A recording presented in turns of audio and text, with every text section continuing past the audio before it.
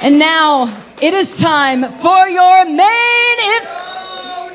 Oh, are you kidding me?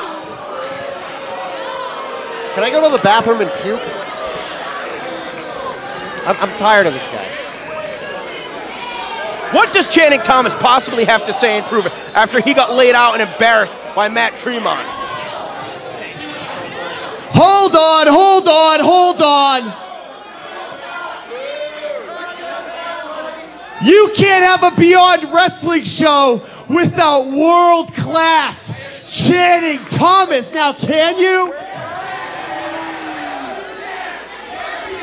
I think we can.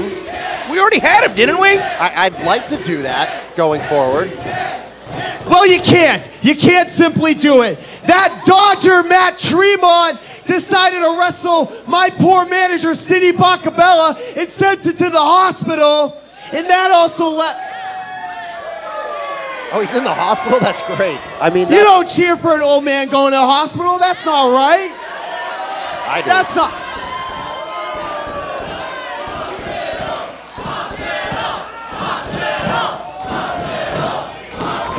You bloodthirsty vagrants disgust me, honestly. Anyways, this main event is not happening, Alyssa. It's not happening because there's no more Killers and Beyond anymore. Yeah, let's do it. I'm giving a thumbs up to Alyssa.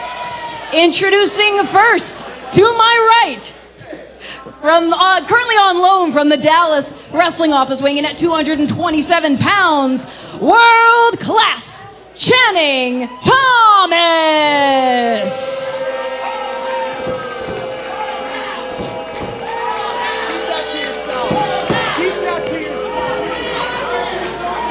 And his opponent from Brooklyn, New York, weighing in at 195 pounds, Hot Sauce Tracy Williams.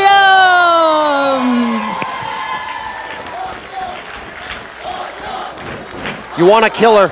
Here is one. I mean, how many legends has he faced over the years here at Beyond Wrestling alone? I mean, the depiction of the decapitation on the back of the jacket is all you need to know about Hot Sauce Tracy Williams mentality.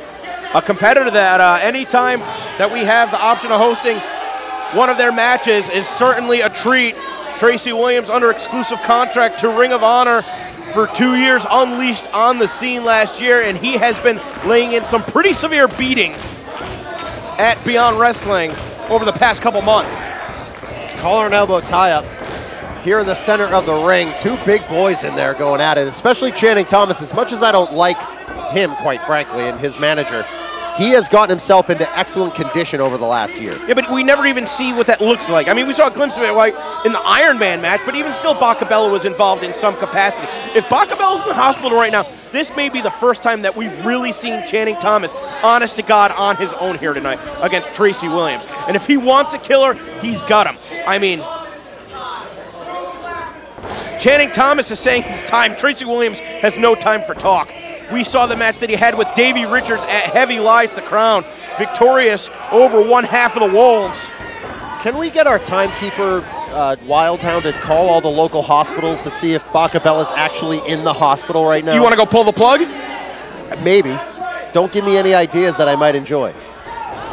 Calling out, oh, excuse me, Irish whipping at the corner. I'm all discombobulated. Yeah. Your mind is elsewhere. You're thinking about the demise of Sidney Bakabella. I really am. That's where my head is.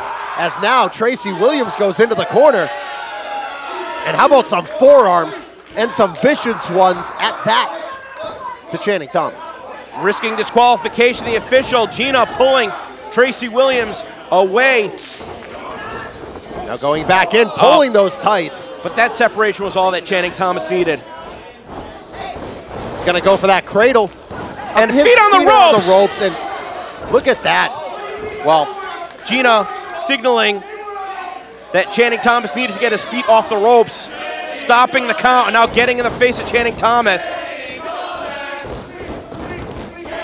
There is a slap across the chest. Can we say that one on commentary? They're calling him Channing dumbass. Go right ahead. That was a variation of a Blue Thunder Bomb as Tracy Williams was looking for maybe a sharpshooter, avoids contact, and once again on the drop down, I don't think that Tracy Williams is going to put his feet on the ropes. Tries a chop. Channing Thomas with a double chop to the throat. And just like that, World Class shows he's a World Class lowlife by going cheap to get the advantage over Tracy Williams. You know, Paul, I hate to say it, but we have the Beyond Institute of Professional Wrestling classes every Tuesday and Wednesday here at wrestling at the White Eagle in Worcester, Massachusetts. And obviously we have a class of people that have never delved into the realm of professional wrestling, and sometimes we do have those professionals that drop in as well. And I hate to say it, but I think Channing Thomas might be the head of the class.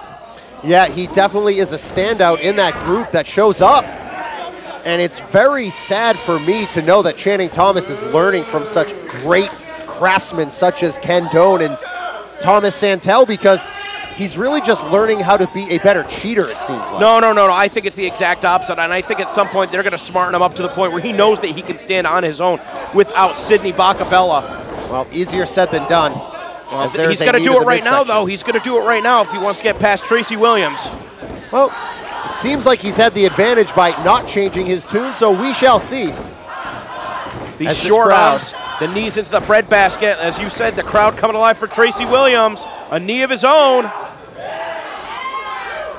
He's going to grab that wrist. Have control. Dump Channing Thomas on his neck. Grabbing that wrist so Channing couldn't get his hand up to try to defend his own head.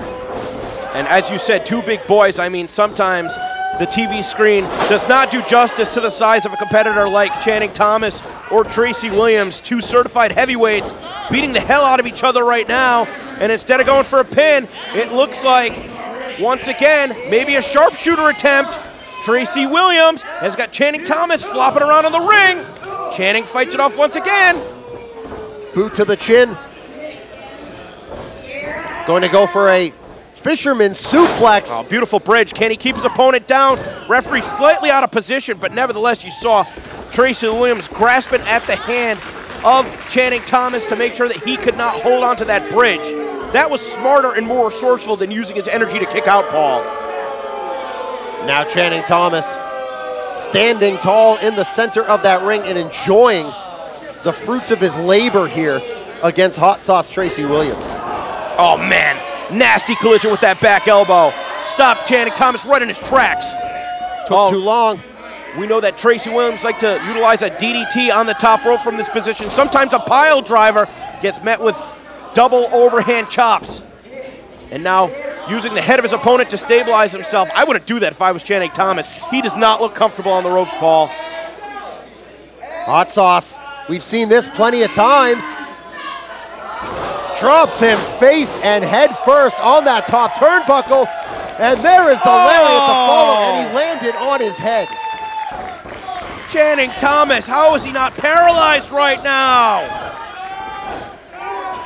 Up into the fireman's carry. And the Death Valley driver. Once again, he's got tunnel vision. He's getting this sharpshooter victory one way or another. Channing Thomas, can he fight it off? No, finally, Channing Thomas. And what's happening here? He's grabbing the official. He is grabbing Gina Monte's head. Oh, what the hell is this? Ow! And Bakabella throwing powder in the face of Channing. And what the hell? I thought he was in the hospital. Oh, and an inside cradle. And Channing Thomas steals a win.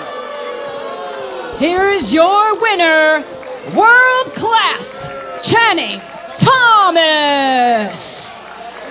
And clearly not in the hospital. Not even the same wig.